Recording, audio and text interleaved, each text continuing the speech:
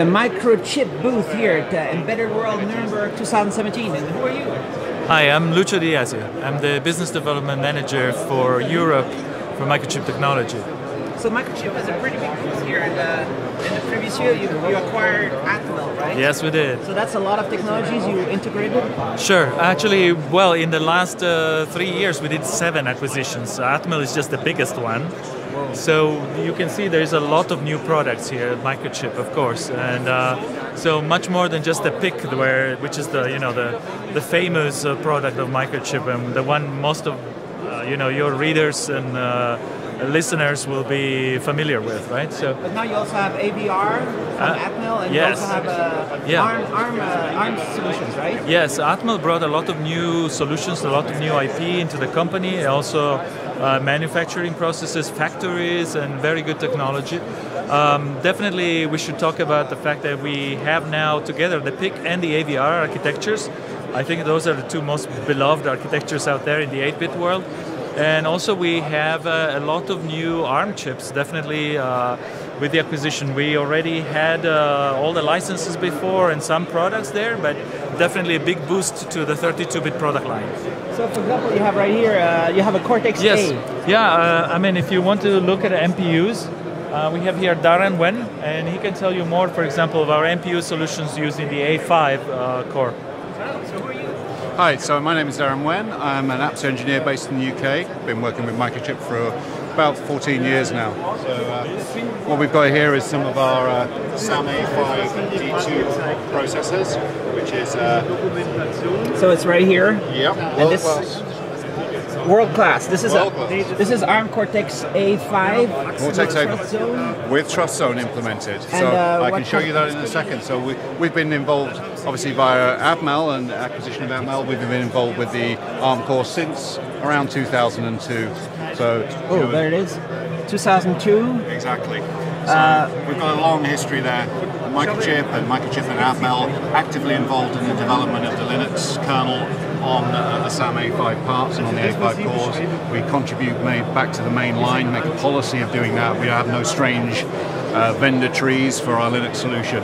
So just an example here that one of the nice things about the A5 is on these particular parts is the level of integration on here. We have built-in LCD controllers, we have graphics acceleration, we have Class D audio amplifiers built into the part, so providing significant levels of integration for the customer. Here we're running graphics solutions with Qt and Frank. And here it's showing some Trust Zone demonstration right here. Exactly. What is the demo here? So the particular demo we've got here is in conjunction with a third party called Sector Labs. They're one of our great third parties that we use, and this is just an example of their product called Core T, which provides a secure and trusted execution environment. I mean, you can see here one of the classic things that probably people are aware of with Linux is you can try and do a code injection into the kernel. Well, we've got intrusion countermeasures and integrity check monitors in the part, so we can try and inject some code into the Linux kernel via this little application, and there we go, we've detected it. I've seen it on the left hand side, and on the right hand side the trusted execution environment detects the fault and reboots the Linux kernel. So you have the trusted executed environment, but it's called, you call it Sector Core T. Yeah, so it's not the open source one, right? No, this is a payable product, but then what is security worth to you? How much is it worth to your customers? And you can see here some of our third parties that have great products, including banking solutions using the SAM A5 D2. So it's out there in many things. Indeed. For security. And this is just on the Cortex-A, and there might be some parts coming in the future. There certainly will be some parts coming along in the future. All right, great. Thanks a lot. And if we go around, there's even more microcontrollers on here. I'm just going to go over here. Check it out. Thanks. Yeah. Yeah. So what are you showing around here? Yes. So what you see here is a little demonstration. We try to show one of the technologies that we have included in our new ARM devices in some of our Cortex M0 parts, but also in the AVRs and in the PIC microcontrollers. This technology is called core independent or event system, basically. And what we show here is a bit expanded what would be inside a microcontroller. You'll see some digital and some analog input peripherals, some programmable logic inside the chip, and also some output peripherals, so some output kind of devices. And what you see here is the wiring, basically, that you would need to perform, you would need to connect properly to get an application going. And what we see is basically a way to visualize what the core-independent peripheral concept is. With these wires, actually, these are connections established inside a micro, right? So we connect the inputs, the outputs, and the logic directly, peripheral to peripheral, without the intervention from the microcontroller. So, this is hardware, but it's configured in live, in runtime. So every one of these wires is a bit that actually is set in a configuration register. And all this actually is inside a micro, and you can find it in our Cortex M0s, in our SAM devices, and you will find it inside our AVRs and our PIC micros. Right? If I go around here, let me try to jump in there.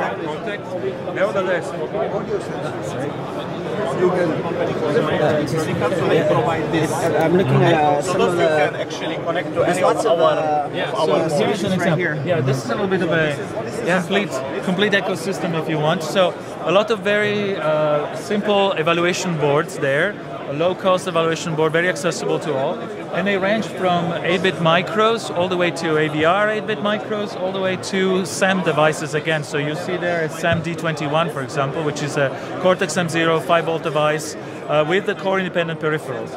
Those little boards that you see on top, those are the click boards from Microelectronica, which is a partner with us on this. There are 280 of these little sensors and actuator boards, and you can plug them directly into all of our demo. So you can easily plug them in. So here you see them connected to a SMD21, for example. You see two of them connected here. And it's very easy to build a prototype, a quick demonstration. In a matter of minutes, you can have a demo for your boss and show him, hey, this is how I can implement something that connects via, say, GSM, this sensor, and does some IoT-ish kind of performance. So you did standard kind of connectors? Yes, the standard connector was defined by Microelectronica. It's called the Microbus. And we added this connector to all our demo boards, all of them, basically, from 8-bit to 32, Cortex, AVR, and PIC. Nice. Now, if you want to follow me, I can show you also some new devices. Yeah. We continue our commitment to 8-bit. There is still an enormous amount of, enormous volume of 8-bit product being used and consumed in the industry nowadays. So we keep innovating there, and we have a commitment also to continue both lines of 8-bits, PICs and AVR at the same time. So here at the show, we're showing, again, as we did in November, we did at Electronica, and now here in Embedded World, we're showing side-by-side new parts. This is a brand new AVR called the Tiny 1617. And this one is basically an X-Mega generation AVR squeezed into a tiny package and format. So an X-Mega set of features, event system, all the cool new features of the X-Mega really squeezed into one tiny device itself. Well, it is of course using the latest process, but it is still 5-volt capable, and it is still backward compatible with the previous generations of Tinys and X-Megas. You also see on the next side of the, on the other side of the board, of the wedge, you see two new devices, a new PIC18 and a new PIC16. And this is the first PIC18 to actually include DMA and vectored interrupt. And this is a new entry-level family of PIC16s with all of the core-independent peripherals at once, but offered Is it a demo, or you can type in on the... Is it okay if I yes, it's okay if they sign up, you can get it. Sure. So we're actually giving away this little... There's no debugger, there's a programmer, and there's a zero board. So these boards, these are the Express series, and it's a very interesting little concept. It's a very nice hobby prototyping board. Could be handy also for, you know, some wearable applications, for example. And what it comes with is a little loader. We call it the MSD loader or Express loader. As soon as you connect this board to your PC, it behaves as a hard drive. And then you can drag and drop files on it, and it will program it immediately. And as soon as it's finished programming the device, it actually behaves as a virtual serial port. Bless you. So this is using a PIC or the AVR? This one is using a PIC, and it is the lowest cost, the easiest entry-level device you can find for prototyping quickly with a PIC. How do people choose PIC, AVR, or ARM? How's I would say that's the beauty of it. I mean, it's up to them. It becomes a question of personal preferences, past experience. What you did in school sometimes, prepares you to prefer one rather than the other. And honestly, the split out there is 50-50 from what we see between AVRs and PICs. It's literally comes down to that. To usually the 8 bits are cheaper than the 32-bit stuff. Well, nowadays some of the Cortex M0s are darn cheap. So it becomes really a matter of what you need to do, what kind of peripherals you need. What is the application really requiring? And then you got a lot of choice out there. And between PICs, AVRs, and Cortex devices here, we have just an enormous choice. We have on the website, just to have a little bit of an idea. What kind of boost do you have around here? Yeah, so this is the wireless section, which is of course enormous. We have actually 2 of the stations dedicated to connectivity. This is the wireless connectivity. Here you see side by side. Yeah, what you see here is LoRa. I use LoRa. This is a LoRa gateway. This also? And this is a LoRa mode. They call it a LoRa mode. I considered using. So it's a very small evaluation board.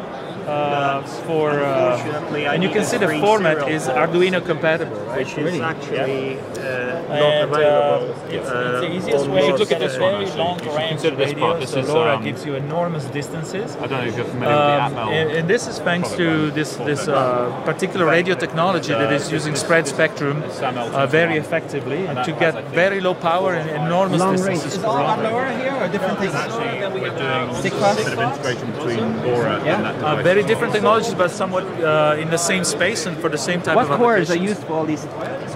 Oh, free mix of 8-bit, 16-bit, 32-bit, Cortex, MIPS, all of it. We cover it all. So, and there's a bunch of... Again, see here you see an AVR running it. Here you see on this side a PIC32, so this is a MIPS side by side. This is another MIPS machine. This is a SAM W25, so integration of a Cortex core and the radio on the same chip. On this side, you see Bluetooth. Of course, Bluetooth is very, very hot.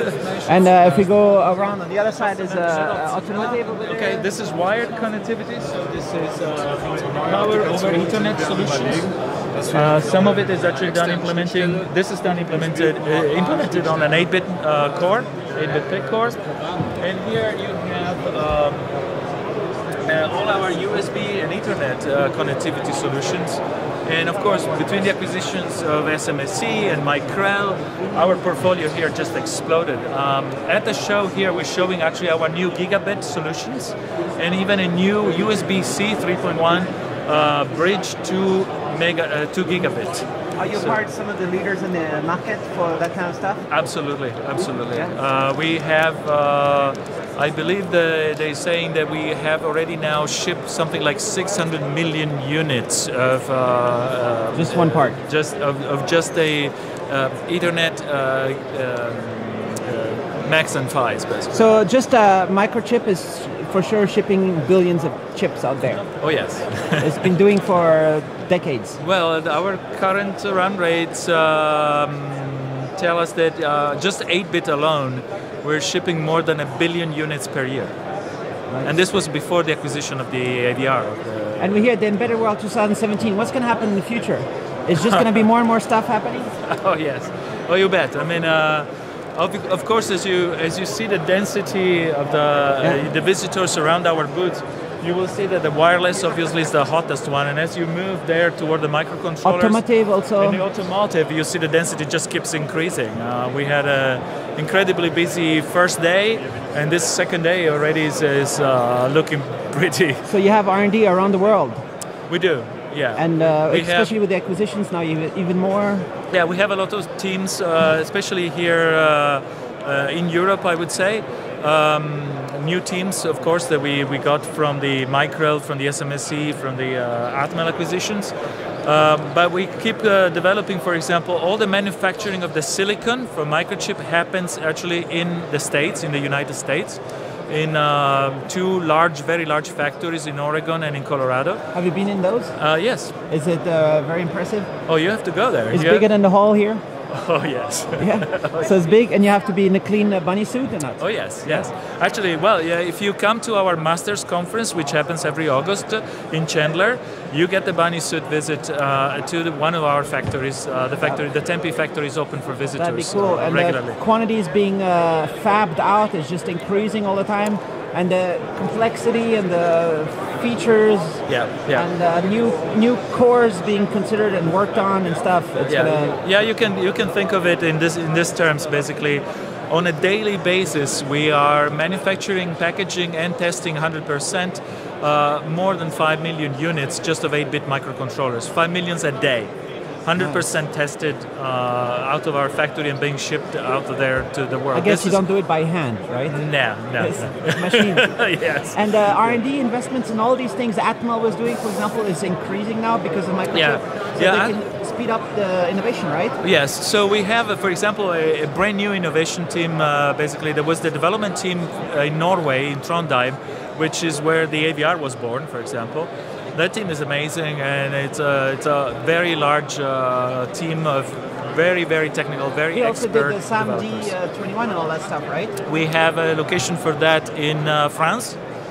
And in Germany we have more locations with R&D, and then we have, of course, in India we have locations in the Far East, of course, that are pretty large. So Philippines, Malaysia, and so on. So that's there's lowest power Bluetooth in the world, lowest power Wi-Fi in the world, most performance Cortex M7, and all these things are in the portfolio right now. A5, which is one of the most integrated A5s you can buy, as you've seen there, with graphic acceleration, with Class D amplifier built in. So, yeah, more for less, more choice for your readers, for your viewers.